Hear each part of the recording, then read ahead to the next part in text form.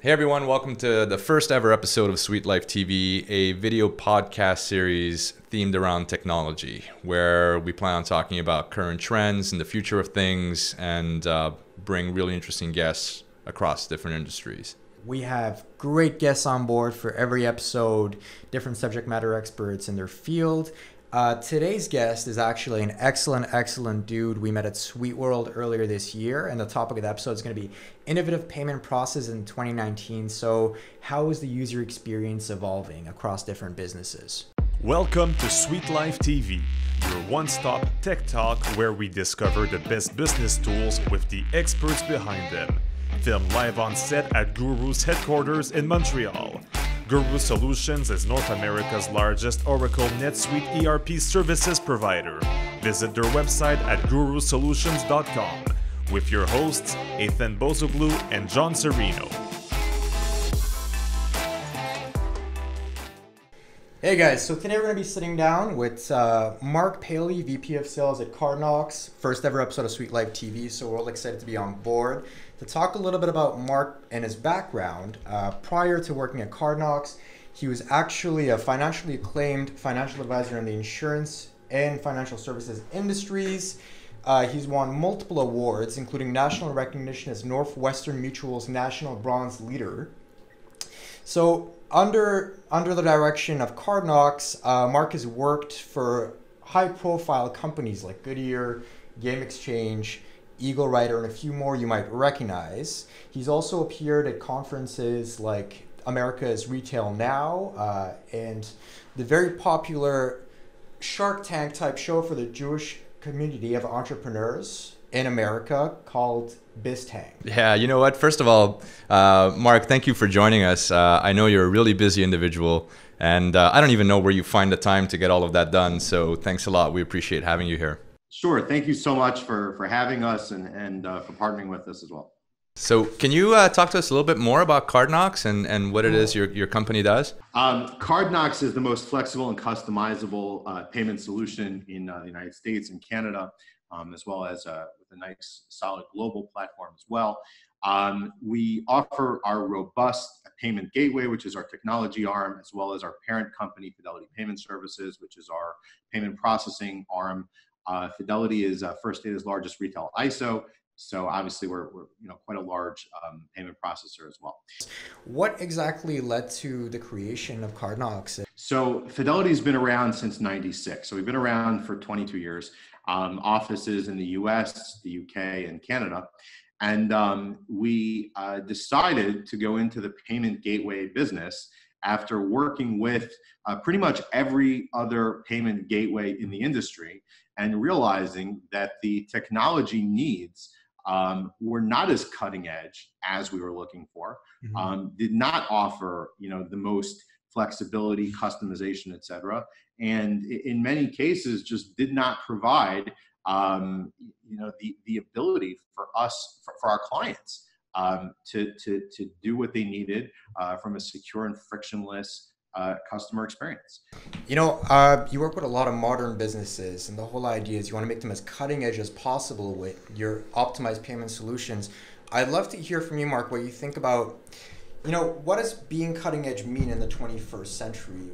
How does a business that's been around for 20, 30 years modernize themselves to suit a new clientele?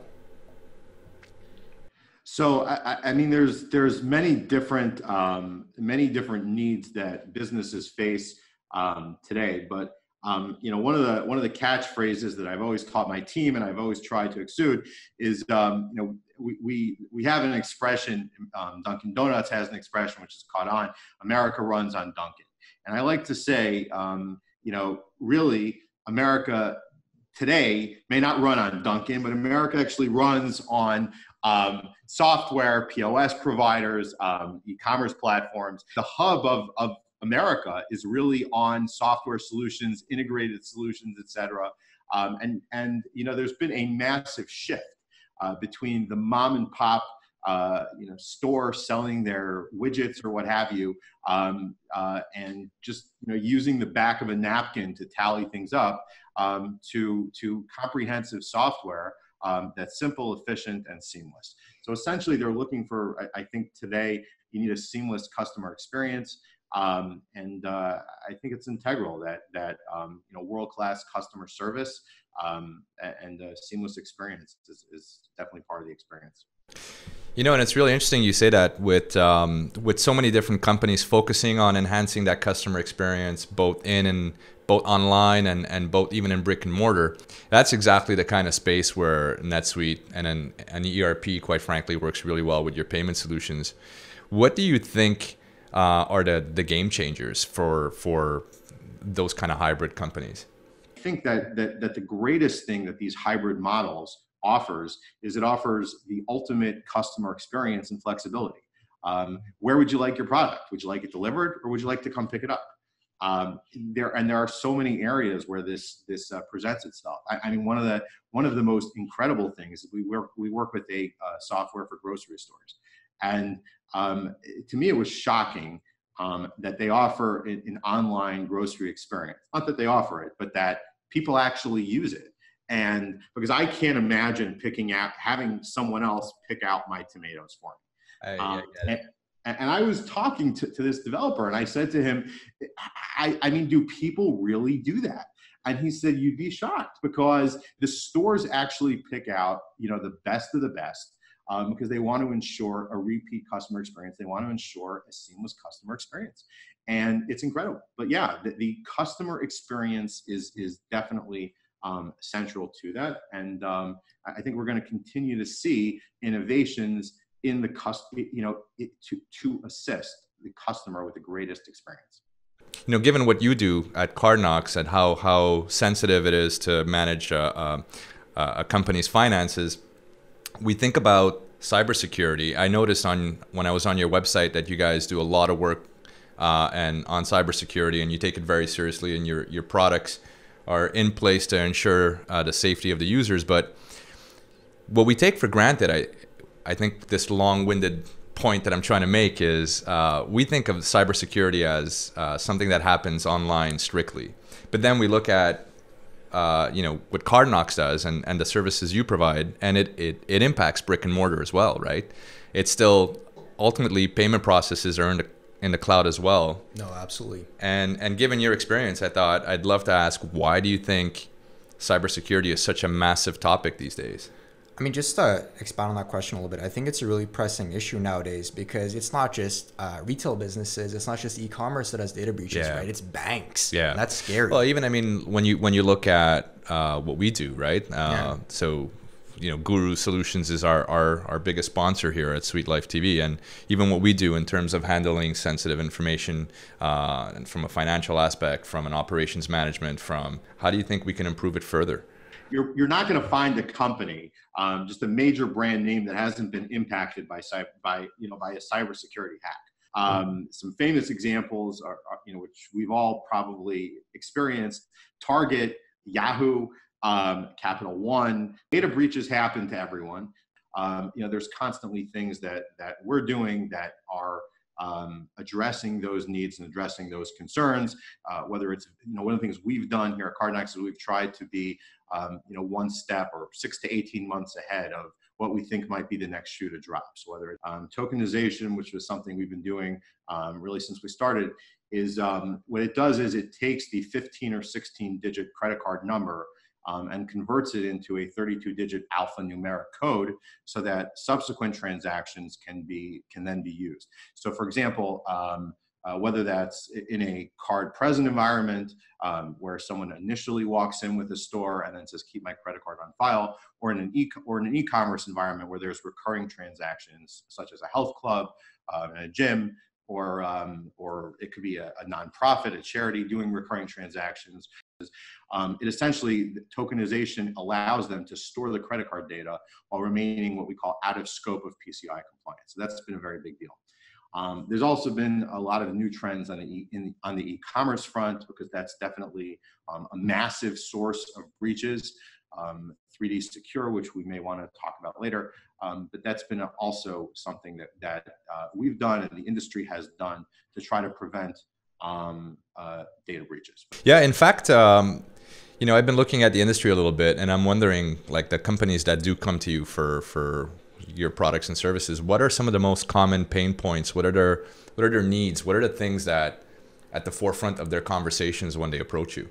Three things that I think affects every single company, and this goes from top to bottom. The first thing is they want a frictionless checkout process. They want a seamless customer experience. That's the first thing. And just to give a statistic on that, 67% of customers reported they're willing to pay more for a great experience. I could tell you two fascinating stories. Maybe they're not so fascinating, but I went grocery shopping with my wife yesterday. We were checking out at a cashier who she's obviously met before, and the cashier just had this look on her face like, I would rather be anywhere else but right here. My wife said to me, unsolicited, unprompted, she said to me, you know what? I really need to reevaluate where I shop, because with this cashier, it is the same experience every time, and that lousy look on her face just completely ruins the experience. So that definitely authenticates the 67% of customers willing to pay more for a better experience. I'll give you one more recent vignette. I was in a third world country in Eastern Europe just 2 weeks ago. And I was staying at a hotel, and this is the fanciest hotel in the capital of the country. Prime ministers stay there, presidents stay there. It's literally the bomb, okay? And they put one water bottle in your room. You have to be careful with drinking the water, very careful. I got hepatitis shot before I left. Hopefully I didn't come back with anything more than that. I asked them at the front desk, I said, would you mind providing me with a second water bottle? In the US, I travel a lot, a second water bottle, a fifth water bottle, a 12th water bottle, it's par for the course. In this country in Eastern Europe, in the front desk, they said to me, one water bottle, one day, boom. The customer experience, and this is the fanciest hotel, the customer experience was very subpar. So I would say frictionless customer experience, frictionless checkout process is really number one front and center. The other points I would make, though, is they want to have cutting edge technology. They want to have the latest and greatest. EMV was a big deal. October of 2015 with the US, the advent of the liability shift, which in layman's terms just means you have to have EMV, you have to have that little chip. Was something that all stores realized over time. It took some time, but they realized they needed to have, and that was something we were first to market with as well, and we were definitely helpful with providing that value to the American public. The last point I would make is data security, which is something we've definitely touched on, but breaches is something that scares the bejesus out of everybody, and we have to be careful with data breaches and ensure that we are consistently ahead of the next shoe to drop. Not only are you working with a lot of leading e-commerce companies, but you also have a lot of experience speaking with some entrepreneurs. Like I know I've watched you on BizTank, where you get to meet a lot of young, innovative people that are working on solutions for tomorrow, I guess. So, my question is, having that background and that knowledge, what do you see being the future of payments, of online payments? So we touched before on biometrics. I think biometrics is probably one of the biggest things. Biometrics, again, being a unique identifier to connect the individual with the payment. So that could be with a fingerprint, it could be with face identification, it could be voice recognition. So that's one thing. The other thing that we've seen, and this is an incredible trend that we definitely feel is going to definitely be at the forefront of innovation, and definitely one of the leading technologies, is what's called the PayFac model, PAYFAC, which stands for Payment Facilitator. And what that is you've seen companies like Stripe and Square that have offered this model of flat rate, 3 points, flat rate, seamless onboarding, no monthly fees, okay? So it's a simple, easy model. Now, I can't say that their product is the cheapest. I can't say they're as developer friendly as we are. I can't say they're as EMV friendly as we are. But at the same time, the model of the PayFac, which is, again, flat rate, seamless onboarding, so there's no friction there, right? And no monthly fees is something that people do like. Speculating a little bit about, the future of payments. I don't know if you heard about this, but a little while back, Amazon released actual brick and mortar stores where you go in and you basically pick things up and it transacts your payment automatically by the time you leave the store. That's I thought that was a really, really cool concept when I read about it, and it really gave me like some insight into where payments and the user experience is heading towards. What are your thoughts about that? I definitely think that there's going to be hybrid models that are going to continue to grow. Amazon has definitely been a leader in that. But really, most major retailers, I would give Walmart as the example, as a great example of a company that has combined the brick and mortar experience with the online experience. First of all, yeah, there's definitely been a flight to whether it's biometrics or whether it's contactless payments. So an Apple Pay, an Android Pay, using their Apple Watch, etc. But also biometrics, and biometrics meaning face or fingerprint, something that's unique to you. One of the things that actually that allows that to, first of all, it's convenient. So let's say you're going jogging. You have no money on you, no credit card, no nothing, and you're literally walking down the street. You can actually walk into a coffee store, walk into a bakery, you can walk somewhere, and merely by using your face or your fingerprint, you're able to make a payment. Going back to the Apple and Android Pay, so if you just have your phone, and again, you don't have your actual credit card or cash, etc. So you're able to use your phone through the Apple Pay and Android Pay as well. So contactless is definitely something that companies are adapting to. One of the other interesting trends that we've seen is that roughly 20% of people do not carry cash in their wallet at all. Yeah, I totally feel you there. Honestly, every time that I go into a store now and they tell me, "Hey, cash only," I'm like, great, I don't have any on me. I have a card, I have my phone, but yeah, it's a big turnoff nowadays. If a place is cash only, it's a massive detriment to their financials. So Mark, John mentioned that Guru Solutions or sponsors one of the largest NetSuite partners in North America. I know Cardnox has a really powerful integrated solution that combines with NetSuite. Can you talk a little bit about where the gap is and how that integration can help an e-commerce business today?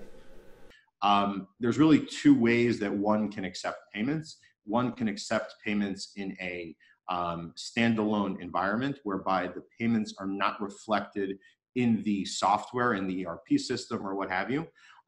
And what that does is it can allow for reconciliation nightmares. We call shrinkage. Shrinkage means customers stealing things. And I mean customers or people in the store stealing things. And an integrated solution allows, tracking the inventory to the specific payment. Mark, you've been you've been amazing. It's been a pleasure having you on our show. We really appreciate it. You guys have been amazing hosts. Yeah, thank you very much. We really sincerely appreciate you taking the time. I know how busy you are. I don't even know how you find the time to go through your schedule. But thank you again. And by the way, to our viewers, if you want to meet Mark, he's actually going to be at Money 2020 at the end of October. Is that right? Yeah. And that's in Las Vegas, and it's the biggest fintech event. So you can get to meet Mark there if you want to speak to him, or for any payment needs, Cardnox is the way to go. And you know what? We'll be dropping the links below as well, so you guys will be able to check out everything that we're talking about right now. Yeah, 100%. So you can either go directly to their website or check out the links at the bottom in the description of this video. And, I don't want to leave out our sponsor, Guru Solutions. Any ERP or NetSuite needs, do check us out. GURUSolutions.com, or again, check out the links at the bottom of this video. And again, thanks for joining, Mark. You've been an excellent guest, and hope to talk to you again soon.